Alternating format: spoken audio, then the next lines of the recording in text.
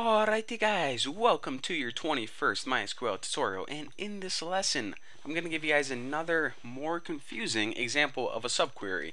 However, once I show you guys this example, it should pound the idea of subqueries through your head so hard that you couldn't forget it if you wanted to. So in this problem, what we're going to be solving is we want to find out which seller has the cheapest frogs. So of course we know that if we go over to our items table, there are a bunch of different sellers with a bunch of different frogs, but we want to find the best price on them. So let's go ahead and hop over to where we type in our queries, and in order to solve this problem, again, let's break it into a couple steps. The first thing we need to do is find out which sellers are even selling frogs. And then once we have a list of all the sellers that are selling frogs, we need to figure out the cheapest of those in the list. So again, like I said, the first thing we need to do is get a list of the sellers that are selling frogs. So let's go ahead and select the seller ID, which is basically the seller, from the table items, where the name, and remember the name is just the name of the items, is like, and we'll just use that wildcard %, boxes of frogs. But you have to spell it correctly. That's a key. So let's go ahead and search and see what we get up with. We ended up with 68, 6, and 18. And those are the three sellers who are selling frogs. Now, even though whenever we get our results in MySQL, it presents the results as a table with a column 68, 6, and 18. But not only is this a table, but this is a list as well. So therefore, you know how I told you that in some functions like concat you use a list, and whenever you use the keyword in you use a list?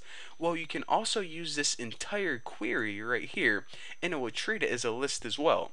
So basically, whenever we use a list in MySQL, we can just go ahead and plug in this query instead, and therefore a query inside another query, inception, aka subqueries, but it's just so much funner to say inception. So now let's go ahead and copy this entire query. I already have it copied. So basically, we solved step number 1. We found out which sellers are selling frogs. So hopefully you copied that query. So the next thing we need to do is we need to get the cheapest price of frogs out of that list. So let me go ahead and do that now. So select the name of the item, which will be however many boxes of frogs, and the minimum cost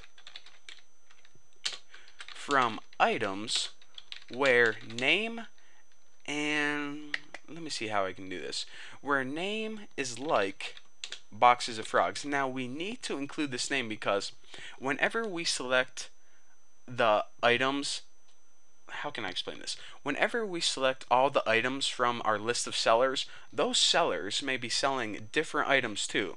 But what we want is we only want the items who are boxes of frogs. Basically, we're only in it for the frogs. Sorry to sound greedy, but you know, we only are.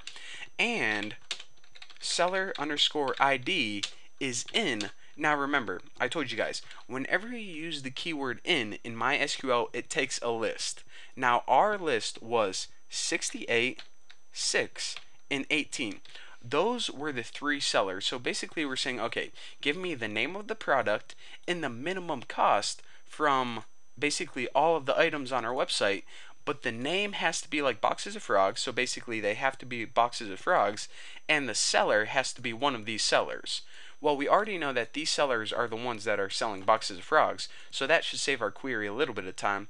Now whenever we hit go, we see that, okay, the cheapest boxes of frogs that we can buy is 3 boxes of frogs for $30 and basically 50 cents.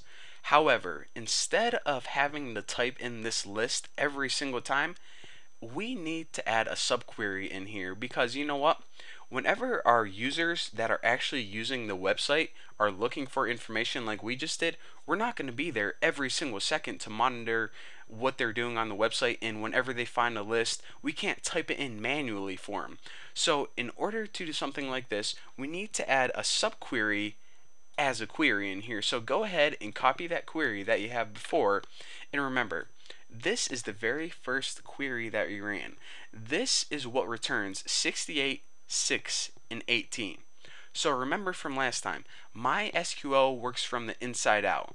So not only whenever, well, I want to mention this. In the last tutorial, it figured out one value, but it could also figure out a list of values as well. So again, the first thing MySQL is going to do whenever it runs a query is it's going to figure out what's in between the parentheses.